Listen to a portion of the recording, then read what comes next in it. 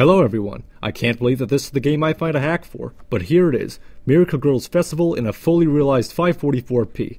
Now to my knowledge, this is the only Vita game using the Project Diva engine that renders any element at a sub-native resolution. So, here's the lowdown for the resolution using the unmodified executable. 3D elements during promotional video viewing and playing songs are 408p, while the UI and text are rendered at a native resolution. Most of everything else is rendered at 544p. The backstage, the collection room, the character model previews, but a peculiar and possibly overlooked aspect of the game rendered at a sub-native resolution, which is when you are on the tour mode or one-man live menus. Check this out. Selecting either of these modes dims the background and lowers the render resolution of the background to 408p, at least until you return to the main menu. So there's a little something else that can be improved, and thanks to the boot modification, we're getting a 78% increase in pixel count.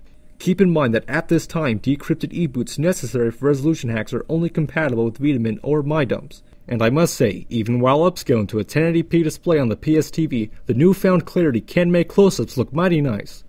Of course, viewing it on the Vita is where it shines best, especially for those who have been playing the game for the better part of 3 years. And the only way to do this justice is to share direct screen captures from the system.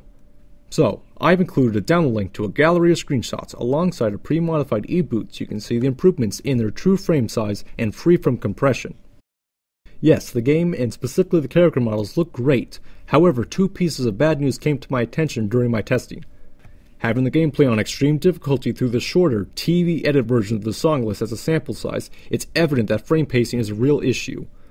While there are lengths where the game is properly paced, at its worst 16 millisecond frame time spikes can crop up every second. Secondly, there is slowdown when it falls short of 30 FPS, but oddly the UI and the character's mouths are unaffected by the slowdown and still sync to the music. With that said, let's move on to the game's performance at 408 and 544p.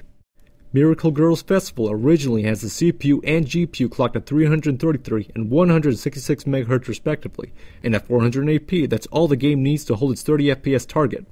In fact, you can get away with bringing the CPU down to 266 MHz in everything but the absolute worst case scenario, specifically when playing GoGo 575's Kotaba Sagashitai in the Forest Stadium, where the framerate dips a couple of times. 408p is a clear enough case. However, the res bump has proven to be too much. At 544p at stock speeds, the song setup menu will range from 24 to 30 FPS, so the menu will need a maximum GPU clock to lock to 30 FPS.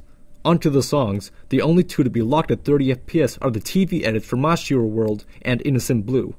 Mashiro World's full version bucks a little bit in the Forest Stadium, the most taxing stage, and Innocent Blue's full version has a couple of dips on all stages except the least demanding stage, Tenku Tower. The rest of the songs, however, have some noticeable slowdown, or their performance tanks into the low 20s once Miracle Fever Time is activated.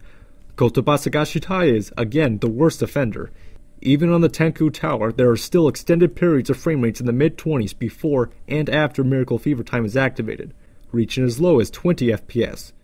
Now the better performing songs, like 7 Girls War or Mogitate Fruit Girls, are certainly playable, but the video in the background is a big part of the experience, and that's certainly what the promotional video mode is for, so we should see how maximum clock speeds help the game.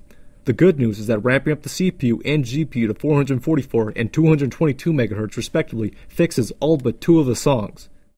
The previously mentioned Kotaba Sagashitai has a couple of dips to 28 FPS on Tenku Tower, and Tezaguri Club Song has a couple of dips to 27 FPS on just the Forest stage. But hey, that's 20 of the 22 TV edits now always locked at 30 FPS. Both that and the little time I've spent on 2 of the full songs speak well for how all of the full versions perform. Well, that's all I've got. I'll keep you guys updated on any more resolution hacks that are found and future games I'll be benchmarking. A tutorial for easy resolution hacks based on the one made by Kabuto-kun and a pre-modified e-boot for the game are in the description. I hope you enjoyed the video. Thanks for watching, and have a good one.